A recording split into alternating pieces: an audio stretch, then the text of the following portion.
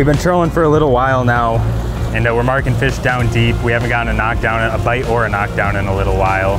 We're gonna switch over to chunking. Over the past week or so, when the bite has slowed up like this, we've been able to switch over and start throwing bait in the water and get the yellowfin chunking.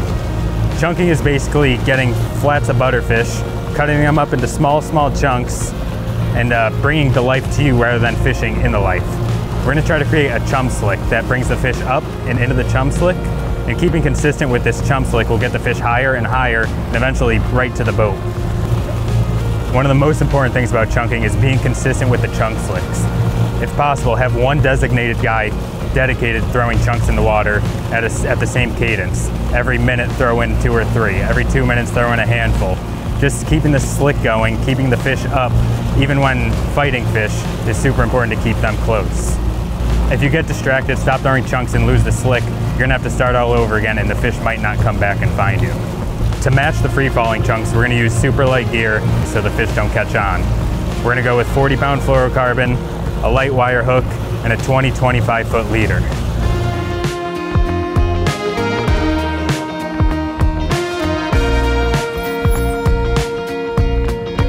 Hey Max, we got whales about 3.5 miles southeast of here.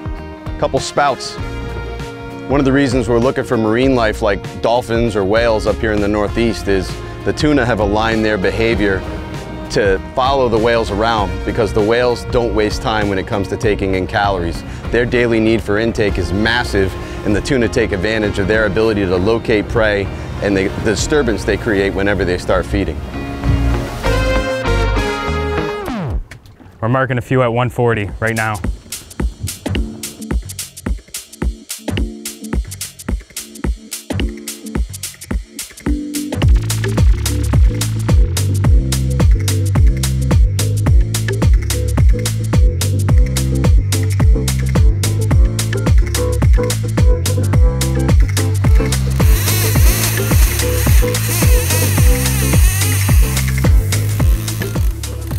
We were pounding away the troll bite. We got a fish right away on it, but it went and over an hour went by without getting another bite.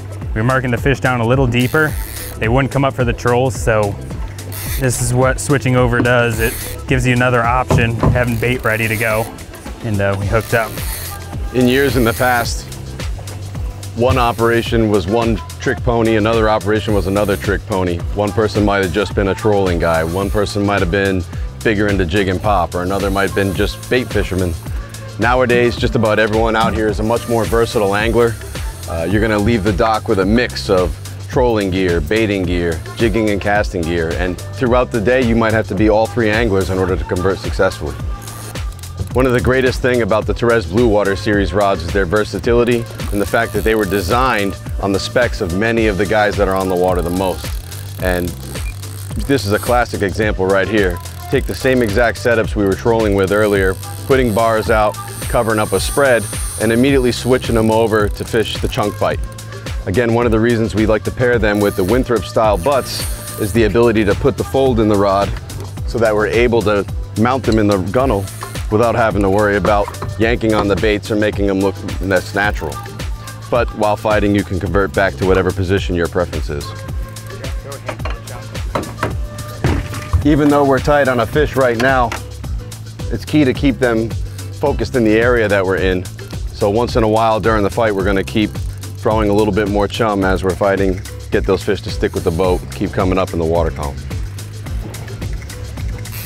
We're starting to get deep color on the fish, and one thing I did when I switched to lighter leaders, I made it super long. I stretched out to 25 feet. The advantage of having full rollers on your rod is I'm able to reel the swivel right through the reel, and Jack, you wouldn't have to leader the fish at all. So he could focus on gaffing the fish and boat control, and I could just focus on fighting the fish. We don't have to worry about leadering it at all. As this fish is pinwheeling, it dives right on the motors. I'm standing back here just so I make sure we clear them. Right here, it's gonna spin under. I'm gonna lean over, not really pull on the fish too hard, let them clear, and then I'm gonna put pressure back on the fish. It's a bigger fish. Yeah.